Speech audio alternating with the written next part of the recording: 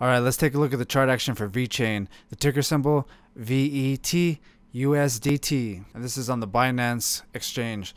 All right, so we have an uptrend going like this, and then we had another uptrend going like this, and we broke down through that uptrend for a brief moment, and then we got shot right back up into this bullish uptrend. Right now what I'm looking at is this downtrend going something like this. So in my opinion, we have this uptrend going like this, and we have a downtrend going like this.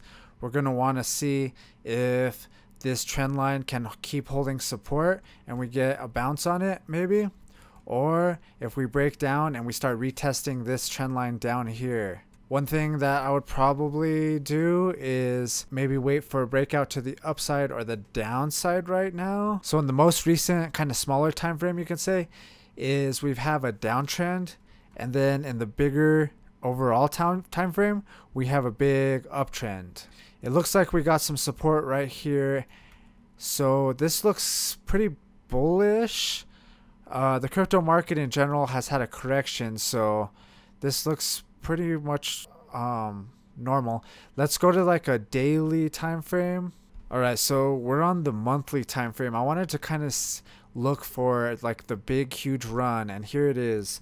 So what I wanted to do is do a Fibonacci retracement, and what we'll do is we'll grab the bottom of this run and grab it to the top, and that gives us some levels to watch. I like to watch this 38% level, which is around 0.17, this 50% level, which is around 0.144. So let's go in here, let's go to the smaller time frames, let's go back into there, and as you can see, we bounced off the 50 level. So I would say maybe you could probably do, so if I was going to set some buy levels, I would probably do something like this, maybe right here at around 0.1287. And then we also have a little bit of support like right here at around 0.164. I don't know if you want to wait to buy the dip or if you want to get in right away. Like I said, I would probably say we want to wait to break this trend line before we make an entry as far as breaking trend lines. And then if we want to get an entry as far as finding some support levels, I would say watch these two ones right here. And then also, I guess we have this 50% level right here, something like that too, which is at 0.144.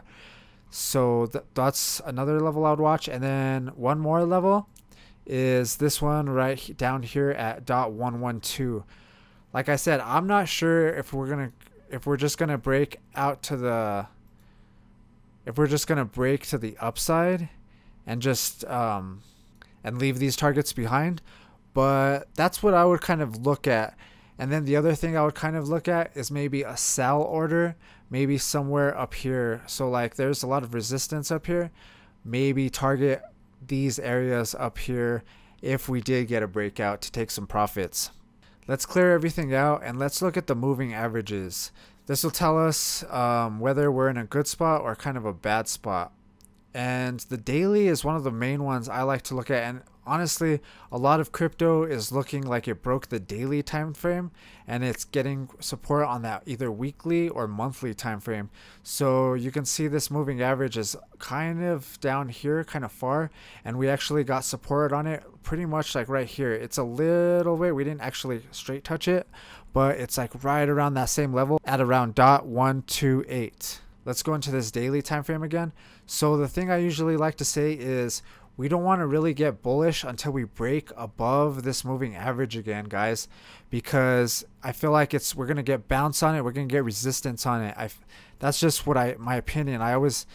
This is why I like to watch this moving average so much, because when we're under it, it feels like we have a lot of resistance, and then when we're on top of it, it feels like we have the support. So on the daily time frame, we're under it, which is bearish. However, if we go to that weekly, we're still on top of it. So like I said, in the big time frame, still bullish. In the smaller time frame, kind of bearish. But we are bouncing off this trend line right here, so this could be a possible dip area opportunity.